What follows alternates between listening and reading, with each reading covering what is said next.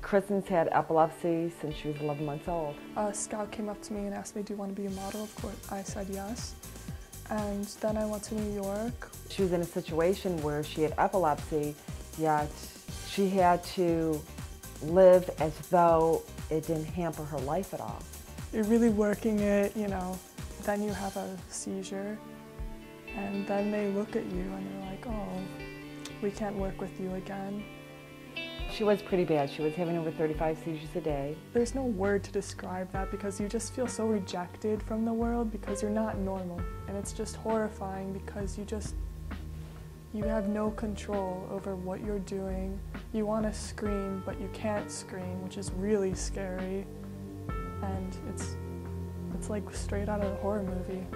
Next week, find out how Christin overcame her challenge with the help of University Hospital's Rainbow Babies and Children's Hospital. There's only one rainbow.